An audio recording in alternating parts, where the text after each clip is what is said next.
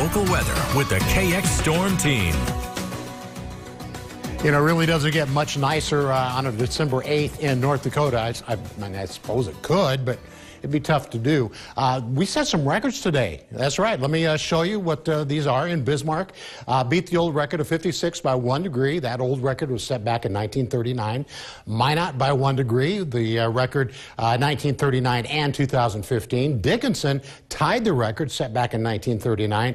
And Williston is actually starting the almanac over this year, but still 2 degrees over the old almanac record. So quite the day.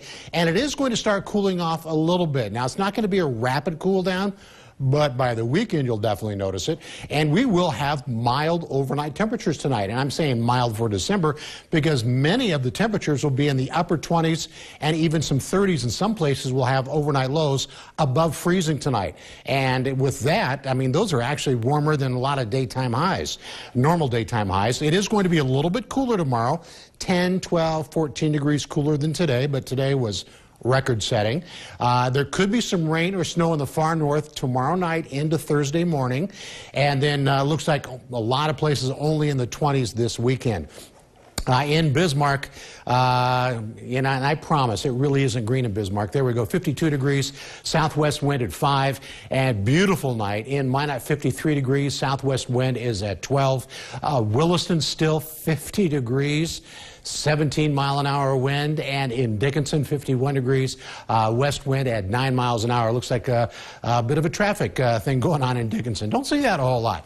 Here are some of the other temperatures across western North Dakota. Well, actually the whole state, if you think about it, because I've got Grand Forks up there at 36, Fargo at 43, but in our area, the southwest, still in the 50s right now at 5 o'clock at night. Central Time.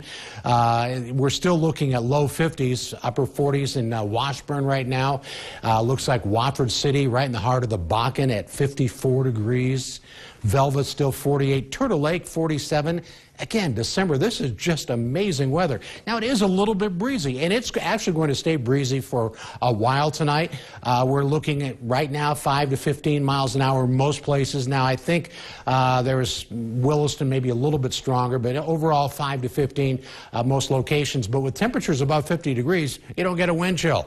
So that's still very, very nice. So here's our precision cast. I'm actually starting at 10 o'clock tonight because really, between now and then, nothing's going to happen. Maybe a few clouds. Still have some color in those wind streams there, telling me it's still going to be a little bit breezy, a little more cloud cover in the northwest.